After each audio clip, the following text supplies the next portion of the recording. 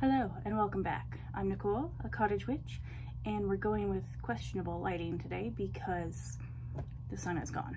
So that's what we're doing. Also, yeah, so the shadows are a bit funny, and my hair is never in a ponytail, so it's weird to see, but it needs a wash. So there we are. Anyway, I have some books that I got. I have it's a huge stack of books, like this big. It's slightly ridiculous. I had ordered a whole, like I'd gone on a scavenger hunt on the internet for secondhand books that would fulfill the Read Around the World challenge. So books from all over the world. Actually found some Gothic and horror books that I want to try, and a couple of pre-orders as well, but mostly they're secondhand from wherever I could find them. Sometimes Amazon, like those third-party sellers, I don't know what you call them, but the thrift ones. I still have a few on the way, but they're from like eBay, and God knows when I'll get them with the postal system, so who knows. The lighting really is very funny today. I could just do a whole video with shadows. Anyway, the first one is, which I can basically just sit on my stack of books, The Bloody Chamber and Other Stories by Angela Carter. I think Angela Carter, yeah, Vintage Carter it says. Fancy. I had never heard of her before this year. Apparently other people had heard of her. So this is about 10 stories. Some of them sound a bit fairy tale-ish, which could be fun. And I've heard some are a bit horror-ish and some are a bit Gothic-ish. So it says, from familiar fairy tales and legends, yada yada, Angela Carter has created an absorbing collection of dark, sensual, fantastic stories. Cool. I can get behind that.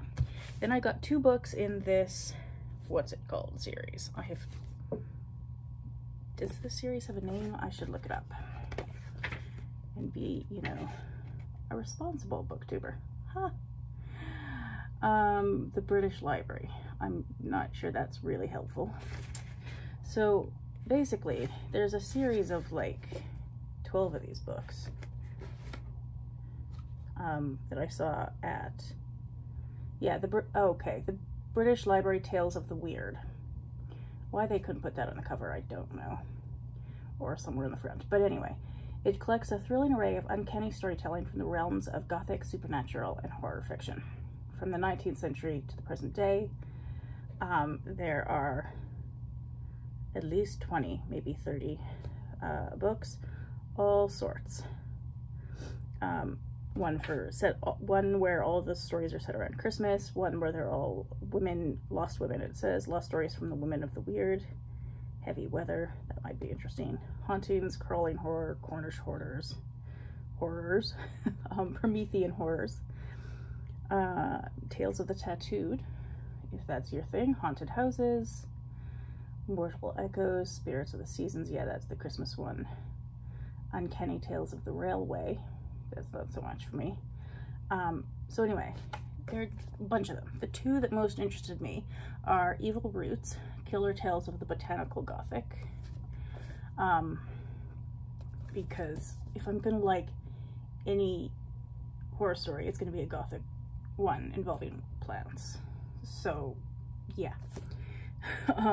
This is Strangling Vines and Meat-Hungry Flora. Fill this unruly garden of strange stories. Please and thank you. The next one I got, because I live in Canada and half the year is winter, is Polar Horrors, Strange Tales from the World's End. So these are stories, half of them are set in the Arctic, half of them are set in Antarctica. I can never say Antarctica. Antarctica. That's a hard word to say. Or maybe it's just me. Anyway, inspired by groundbreaking expeditions in the 19th and early 20th centuries. Also, possible tinges of colonialism there. In the Arctic anyway. Writers of the Weird began to construct a literary Arctic and Antarctic in which terrors lay undiscovered in the ice, and gateways to bizarre hidden worlds lay waiting. From lurid Arctic narratives of life amongst polar bears to tales of ghostly visitations within the wind-blown wilds of the southern continent, etc., etc. So, I mean, cold, dark, Arctic, sure. I mean, to most Americans, I'm probably close enough to the Arctic Circle, even though I'm not really close to that far north. But some days in January, it sort of feels like it, because it's been winter at that point for like, well, any day now we can get snow. It's October, so winter could start literally any day. Okay, there are a few other Gothic books that I got. So this one I found, one of the other Gothic books I read, I think the one by Sue Chaplin that I talked about last time, had a bunch of recommended reading, which, you know, is very dangerous. Whoops. So I slipped on that and fell on The Gothic, Postcolonialism, and Otherness, Ghosts from Elsewhere by Tabish Khair? Yeah? Probably not pronouncing that close to accurately. He's from India anyway. And this says it is a re-examination of the role of the colonial/racial other in mainstream Gothic colonial fiction. This book goes on to engage with the problem of narrating the subaltern in the post-colonial context. So it does sound quite academic, but it also sounds quite interesting. It engages with the problems of representing difference in lucid conceptual terms with much attention to primary text, and highlights the strengths and weaknesses of, etc., etc. Lots of European writers, with a few non-European writers.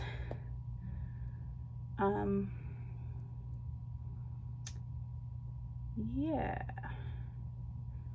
Ooh, there's a focus on the War on Terror as a topical hook. Interesting. He places the foreign other as a central function in the Gothic, in text set both in Britain and the ex-colonies, particularly in the Caribbean, where British influence is revealed as frequently demonic. I mean, it's not entirely unfair. So there's that. These are two little volumes that I didn't realize were quite so little, but they're little. The price would have seemed to have indicated that they'd be a little less little, but it's my fault for not looking at the number of pages, I guess. I think I still would have gotten them though, because are they academic? No, that one's not. Anthem Press. I don't know what that is. They're both by professors of literature though. Anthem Studies in Gothic Literature. Incorporates a broad range of titles. I don't know what that is. Anthem. Nope. Series editor from the University of Windsor. That's Canadian. Cool. So it seems like there might be others in this series, which I will have to look up, because I found these by accident on Amazon and pre-ordered them. This is Gothic Appalachian literature. Appalachian? I'm never sure how you're supposed to say that. And they're going through a bit of a rough time at the moment with the hurricane and everything. But I've always found that region fascinating, despite the weird stereotypes and things that Americans seem to have of it. I also find the accent fascinating and kind of beautiful. So this carefully researched enunciation, jeez, study explores the diversity and complexity of Appalachia, the most stereotyped and othered region of America, as revealed in its Gothic literature. So that sounds kind of cool. And then this one is Nordic Terrors, Scandinavian Superstition in British Gothic Literature. This challenges conventional notions of the Gothic other by exploring how British writers of the 18th and 19th centuries embraced Nordic traditions as integral to their own historical and cultural heritage. Pagan religion, folklore, and the Norse presence in Britain, etc. Dark horrors of the Gothic, fine, lovely. Seems cool. Written by a professor at the University of Copenhagen. Cool. This one is a professor in Bristol, this Appalachian one. So yeah, I didn't know that this was gonna be a series of a series editor. Maybe these are the only 2 books in the series so far, because I don't see anything else, but I'll have to look that up because these ones sound pretty cool. And they won't take very long to read, I don't think, even if they are academic, because they're so wee. Then, is that the extent of the Gothic stuff? Yes. Good. Okay. Then I've got some other books. One of them, because I'm a geek and ridiculous, is the Cambridge Companion to Ulysses, because I wasn't going to get any more of these, because I've gotten the Gothic one and the Brontes one, and I haven't read either of them yet, so I don't know if I like them yet. I'm assuming I will, because of course I will. And I wasn't going to get any more because they're about $40 each, but then I found a used copy of this for much cheaper than that, so sure. Then I got, so Stephen Graham Jones is coming to a literary festival near me, and I'm going to one of his events with Jeff Vandermeer.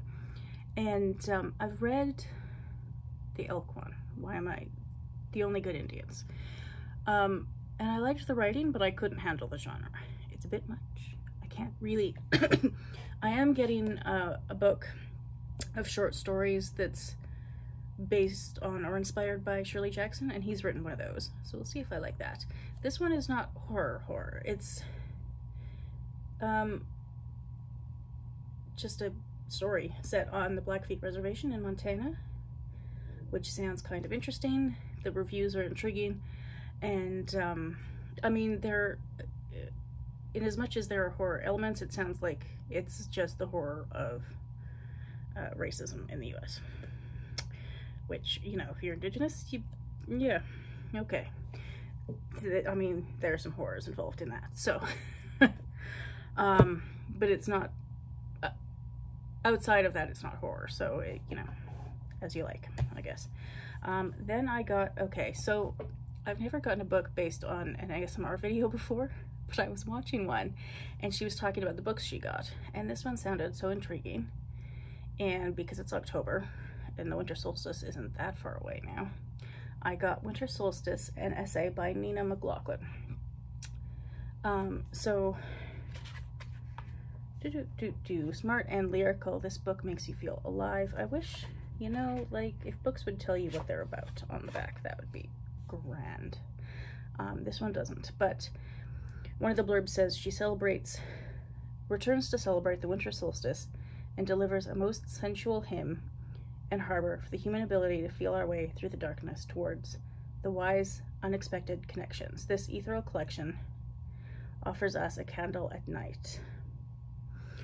It sounds like it's very probably poetic language from what I've heard, and I'm trying and have been trying the last couple of years to embrace winter. For a while, I just was like hated winter because I don't do outdoor sports or anything. But I have decided I need to embrace winter as one of the seasons that we need. It's important. It's not all bad. There's hot chocolate. Then I got I'm Being Ill by Virginia Woolf. I feel like I saw this on Rachel from Second Thoughts About the Mission, her channel, I think. Could be wrong, but I'm pretty sure. It's a tiny little thing, but it only cost like $6 or something, so. Canadian. I don't know what that is in American. Less than that. Because the exchange does not help Canadians at the moment. Anyway, she had some considerable experience with illness, and I've been on a Virginia Woolf reading spree. I still want to read Between the Acts this month, I think, because that's the last one that I haven't read that is, except for The Voyage Out, but from the sound of it, that's also too ordinary, and but Between the Acts is one of also her Stream of Consciousness books, so I want to try that. But yeah, so yeah, I have had mental illnesses in the last year and also some undiagnosed physical fun. It's delightful. I'm trying to get doctors to take you seriously. It's not super pleasant. Anyway, I figured I'd read a book about that by Virginia Woolf. So these next ones are all from the Read Around the World challenge. I really need to not ever go on eBay again and look for like secondhand. It's dangerous. But you know, if you can find them all for a few dollars, like they're cheaper than they would be at my local used bookstore, and I wouldn't be able to find books from some of these countries there, so. Oh, well. This is a book from Azerbaijan, an Azerbaijani writer. Stone Dreams. The subtitle is a Novel-Requiem. I am having trouble with my words today. Set in the last years of the Soviet Union, it tells the story of an actor who lands in a hospital while trying to protect an elderly Armenian man from a gang. Something of a modern-day Don Quixote. Cool. Sedai has long battled the hatred and corruption he observes in contemporary Azerbaijani society. Wandering in and out of consciousness, he visits yada yada, various places, once lived peacefully, and dreams of making a pilgrimage of atonement to Armenia. So there has been, as I understand it, some violence wrought on Armenia in the past by Azerbaijan. That's the extent of my historical knowledge. I will have to Google it or see what I can find out by reading this book, which apparently is beautiful. The writing I've heard is beautiful. So, yeah, that's that. This is a book by, I think, is he Armenian? I think this is the Armenian author. Because Armenia and Azerbaijan are the two countries in the Caucasus that I haven't read books from yet. So, this is called Expraedium. No idea how to pronounce that. Referred to as cobra poison and the work of the Antichrist by international religious figures and as anti-literature by the author. It's an incendiary and energetic tour de force that mercilessly skewers religion, national identity, economics, gender, social mores, and above all, the very structure of language itself. Equal parts satire and philosophy, polemic and prophecy, it explores the narrator's journey through dysfunctional social, national, and cultural strata, etc. Acerbic and oracular. So it sounds interesting. It has some astonishingly terrible reviews on Goodreads, but I couldn't tell if that was because of the religious stuff. Yeah, but you know, like if you get religious figures, like especially the extreme religious figures, upset with you, I'm not entirely opposed to that. This is Letter to Jimmy by Alain Mabanckou.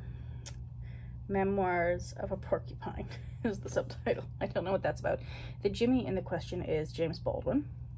It was written on the 20th anniversary of his death by an African writer from which country? Congo-Brazzaville, which is not the DRC in the middle. It's the smaller Congo off to the side, the west side.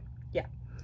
So it was written on the 20th anniversary of Baldwin's death. It's an ode to his literary hero and an effort to place Baldwin's life in context within the greater African diaspora. I don't know.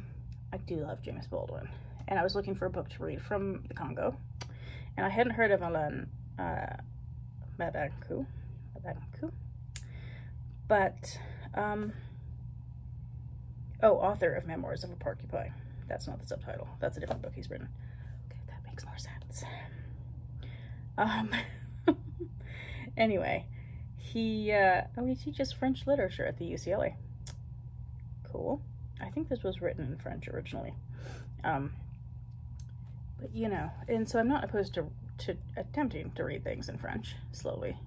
But if I can find it in English for cheap, why not? Anyway, James Baldwin did write a lot about, of course, the Black American experience, but he also wrote about Africans and Algerians in Paris, and his experiences, because he had very different experiences in Paris, but he was American, he wasn't North African, and the North Africans have a particular experience in France, not a particularly pleasant one often. So, yeah.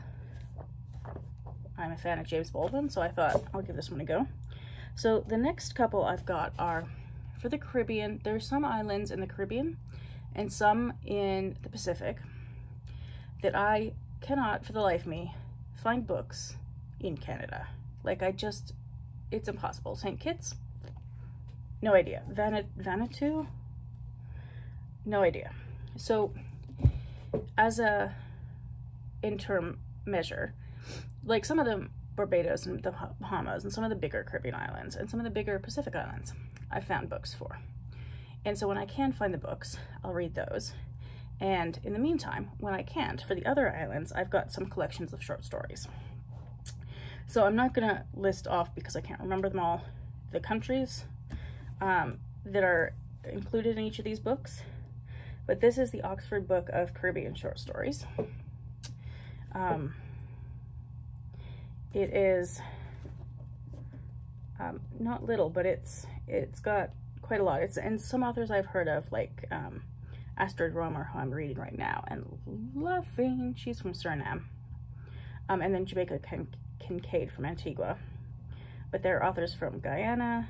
It was hard to find a book from Guyana. I can't remember if I did. Trinidad. I found authors from Puerto Rico. I have, but like Martinique. Did I find an author from Martinique? I might have. So yeah, some of these countries I have read whole books from, but some of them less so. So yeah, this sounded kind of interesting. And I mean, this whole project is a bit silly in some ways, because first of all, you obviously, I should like to think it's obvious anyway, that you can't represent a whole country with one book. But also to have one book for like Trinidad and one book for China is also ridiculous. Like, does it make any sense? No, it's just for fun. And to sort of like crack open the world and humanize the world a little bit, so that it's not just random places on a map that I've never heard of, and so that if certain countries come up in the news, I've got some actual human, like what feels like a real human face to put on people, you know? It seems to me like that's part of the point of doing it. It's not to try and find one book that represents a country, because that's silly. Anyway, tangent aside, this is one of the ones for the Caribbean. I've got another one from the Caribbean coming, but it was one of these ones that was ordered from someplace on eBay that's not in Canada, so I don't know. Who knows when I'll get it. The next two are from the Pacific Ocean. This is Stories by Women of the Moana. I don't know what the word the Moana means. I don't understand that. So hopefully there's some sort of preface or something. Yeah, a little bit. No, there's not. Okay, well, maybe I'll figure it out as I go. Anyway, there are tons of stories in here. Some of them shorter, some of them longer. Like some of them are like 4 pages long. Oh, that one's like 3 pages long. So some of them are quite short, some of them are longer. From Samoa, Honolulu, New Zealand, Fiji, the Cook Islands. See, these are some of the ones that were harder to find. Ni Vanuatu,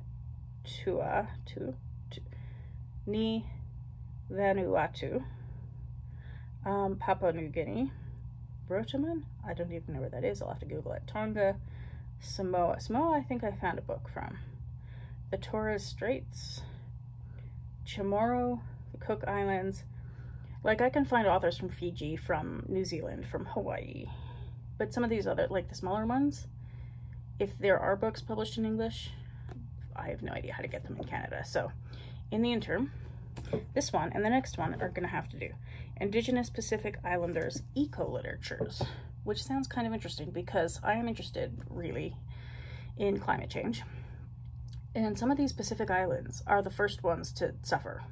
I mean, they are suffering now. The ocean is encroaching on them and may eventually bury some of them in water. So this is a collection of Indigenous writers from Polynesia, Melanesia, and Micronesia, and the global Pacific diaspora. It's an ecological form with rhizomatic roots and blossoming branches. Cool. A wild garden of genres including poetry, chant, short fiction, novel excerpts, creative nonfiction, visual text, and even a dramatic play. Cool. All written in multilingual offerings of English, Pacific languages, Pidgin, and translation. That's really cool. Yeah, so I am pretty excited to read this one. It's from the New Oceania literary series. One of the professors works in Hawaii, one of them in San Francisco, and one is a climate envoy for the Republic of the Marshall Islands. All right. So yeah, it's literature, but it's about the environment of countries that are already facing some of the extreme dangers of climate change. And I didn't realize there were so many literary formats in here, like poetry and chants, and what else did they say? A play, all sorts of things. So that's cool. I will enjoy exploring that. That is my list of used book haul for around the world and Gothic and horror. Thank you for watching, and I'll see you next time.